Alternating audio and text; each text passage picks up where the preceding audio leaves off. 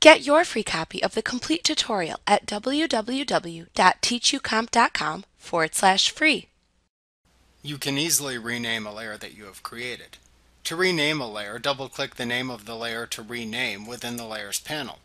Then type a new name for the layer into the layer name text box shown for the layer in the Layers panel, and press the Enter key on your keyboard to set the new name. To delete a layer that you have created, select the layer to delete within the Layers panel,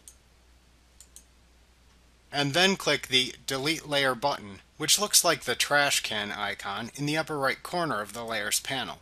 Also, note that you cannot delete layers that have all of the pixels locked within the Layers panel unless you first remove the associated pixel lock from the layer by selecting it and then clicking the Lock All Pixels button again to remove the lock from the layer.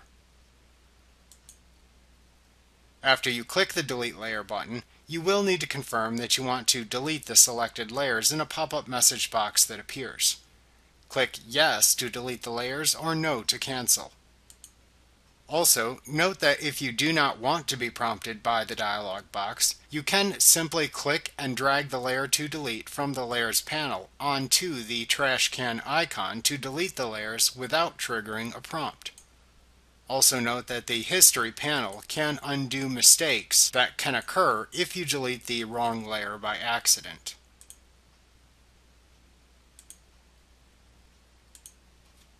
Like what you see? Pick up your free copy of the complete tutorial at www.teachucomp.com/free.